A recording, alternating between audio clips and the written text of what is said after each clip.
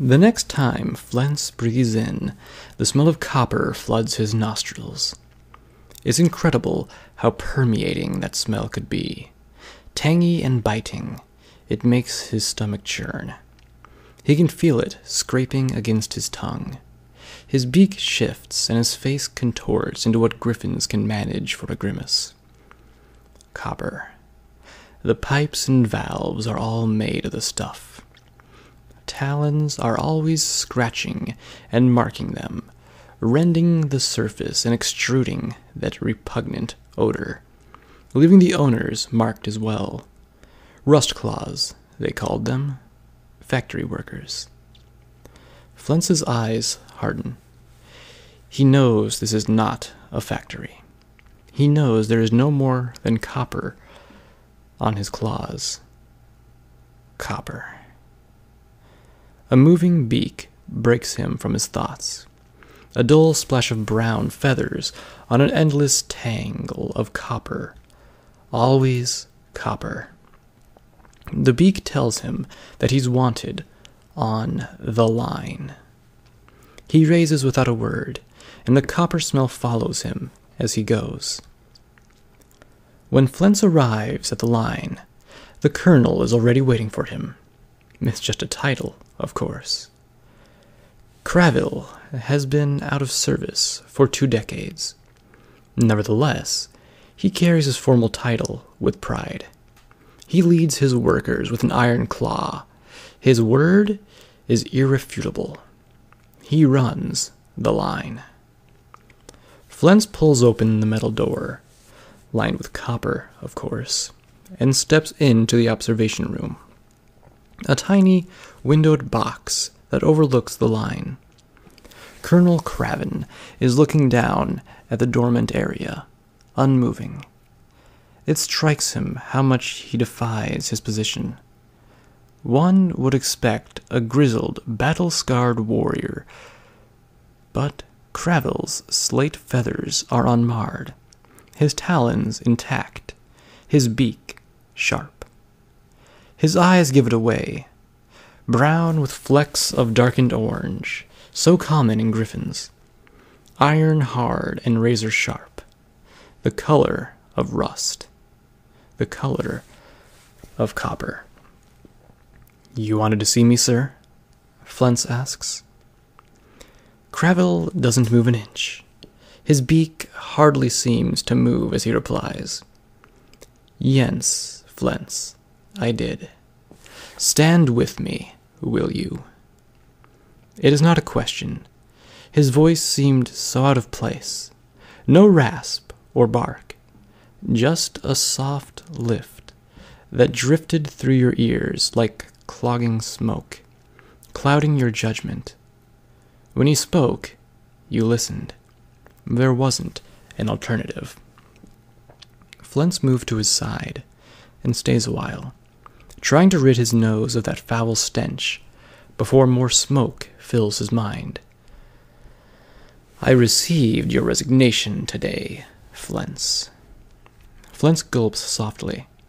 The way the colonel's tongue rolls over the letters of his name turns his stomach over, adding to the constant malice from the copper. "Yes, sir," Flens says. "You wish to leave here, Flens?" "Yes, sir." "Why is that, Flens?" The younger Griffin tries to gulp again, but this one gets stuck halfway down, and Flens has to force it down with a slight cough before he can speak again. It's the smell, sir. I can't take the smell," Flens says, shifting uneasily. "The smell of what?" "The smell of metal, sir. Of copper, sir." "Copper?" "Yes, Colonel." "Are you sure it's just the copper that's bothering you, Flens?" Cravil Smoke says. I don't know what you mean, sir." "Blood, Flens. Don't be afraid of the word.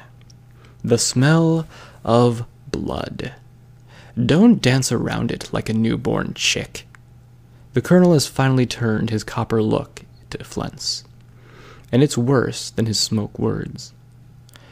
Time was the Griffin race reveled in blood. The greatest of hunters would drink a goblet of it every full moon to signify their prowess, to instill their respect. Gravel turns towards the window, overlooking the line, and Flens expects the glass to crack from the intensity of his glare. But now look at us. We've hunted our lands clean. We've scoured our fields, stocked our forests. Now, instead of spear and claw, we must learn diplomacy and kowtow. All fancy words for begging, pleading for help and aid from other kingdoms. The mighty Griffin Empire, groveling on the doorstep of Saddle Arabia. The mighty Griffin Empire, mewling like a babe to the dignitaries of Mertonia. The mighty Griffin Empire. And here Gravel stops, his smoke taking an acidic tone. Scourging and crawling under cover of night to take equestrian cows and smuggle equestrian prey just to sustain ourselves. Fleece's beak hangs slightly after this, and studying the colonel's composure is suddenly and lurchingly reminded of what the vermin he hunted in his youth saw as his claws ensnared their throats. The colonel sighs quietly, and his voice returns to its normal, honeyed smog. But it must be done, I'm afraid. The very same politicians and advisers who ridiculed me for my effectiveness during the war now come to me in shambles, asking for my counsel, for my help. Gravel inhales through his nose, closing his copper eyes. He's quiet for a while, and remains deathly still. Flens is about to quietly exit the room, when Gravel opens his eyes again, and speaks, his voice low and relaxed. Do you know, Flens, what the phrase Deus ex machina means? He did not. I'm afraid not, sir. It means God from a machine, Flens. An impossible solution to an impossible problem. The colonel's voice hardens again. That's what these leeches, these parasites, ask of me, and so I give it to them. Here the colonel smiles, and it is a cold and terrible thing, a thin leer of abject evil and malice that chills Flens to the very core. I am their God, says the colonel. His claw reaches for the large red lever jutting out of the console. And this is my machine. With a loud clunk, Gravel pulls the switch, and the line rumbles to life. Lights flicker and spark to life, whirling as they spin in their glass cases. Alarms sound and steam hisses through the copper pipes. Metal shrieks and groans as large bay doors open, and soon the hellish symphony is joined by another noise. Cows. Hundreds and hundreds of equestrian cows pour through the holding doors, braying and calling to each other, their panicked screeches heard even in the observation room. Where are you taking us? Please, oh stars, please, let us go, please, please. My name's Daisy Joe. I can't see. I'm blind. Oh, Celestia, preserve me. The cattle flow in, their brown bodies rolling and jerking in from a solid mass like a river. The blinders over their eyes assure they can go nowhere other than where the cattle prods of their handlers instruct. Flens washes in odd horror. He had heard of the line, even heard the screams, but he had never seen it in action. Not like this. Cravel watches with cold satisfaction, that horrible smile still twisted on his beak. Wonderful, isn't it? They look quite succulent. This meat will fetch a good price, I'm sure. Flens gulps again, and his mouth feels like sandpaper. I'm sure it will, sir. He starts to back out of the room slowly. The smile vanishes, and Cravel's voice cracks like a whip. Stay. I want you to see this, Flens. Wincing, Flens returns to the thin glass window, his eyes glued to the scene below. One of the cows is jolted forward by a prod. She is shaking violently, drool and mucus hanging from her lips and nose. Her mouth judders and moves constantly, repeating the same phrase over and over. My name is Daisy Dew. I have a calf. I can't find my calf. I can't find her anywhere. My name's Daisy. Another jolt.